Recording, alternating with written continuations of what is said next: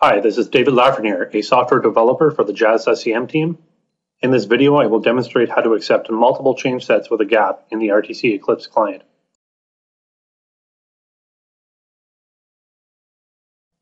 In this example, we will complete task 172, which says backport task 1 to RTC 3011.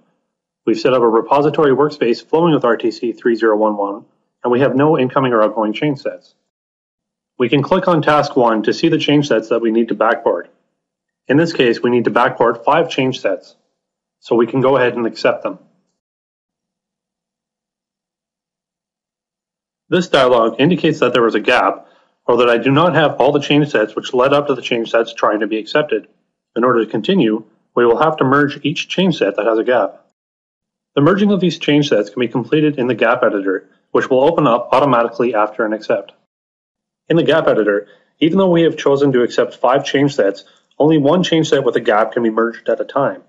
This dialog is telling us that the changes were auto-resolved for the first change set. The current merge page allows us to merge in the changes from the source change set into a new resulting change set. If we switch over to the merge queue page, we can see the other 4 change sets in a queue waiting to be accepted. These change sets can only be accepted once the current merge is completed. Since all the changes were auto-resolved, we can go ahead and complete the resulting change set. Please note, I really should be giving the resulting change sets a comment as well as associating them to task 172. However, I'll be skipping these steps in this demo. We are also going to link the source change set and the resulting change set upon completion.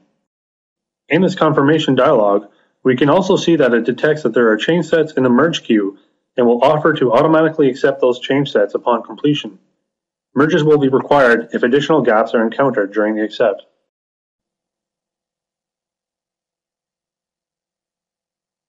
We can see that another change set had a gap, and all the changes can be auto-resolved. We can remind ourselves that there were 4 change sets in the merge queue. In this example, the first change set accepted cleanly, and the second one resulted in a gap.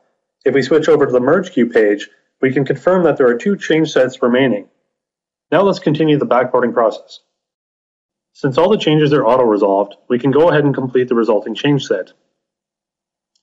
The next change set will also have a gap, and in this case, all the changes will auto-resolve as well.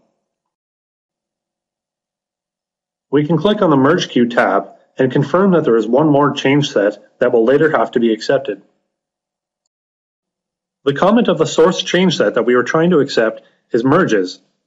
Therefore, we can imagine a scenario where this change set actually contains merges from a different fix or feature, and those changes are not directly related to the work item that we are trying to backport. A user could open the content, for example, to verify that the changes do not have to be backported. So in this case, let's click Discard instead of Complete. When discarding, the user could choose to discard the current merge and all change sets in the merge queue, or they could choose to discard it but re-queue it at the front of the merge queue. This will allow them to completely redo the merge at a later time. However, in this case, we simply want to discard the resulting change set. We can click Yes to accept the last change set. This last change set has no gap and will accept cleanly. Therefore, the gap editor will automatically close as no merging is required. We can now deliver the 4 change sets that we backported. We can see the 2 change sets that accepted cleanly, and we can see the 2 change sets that were created in the gap editor. We can now deliver all 4 change sets to the stream. Now let's select the 5 original change sets from task 1 and select Locate Change Sets. We can add the RTC 3011 stream by clicking Add Workspaces and Flow Targets shown in the Pending Changes view.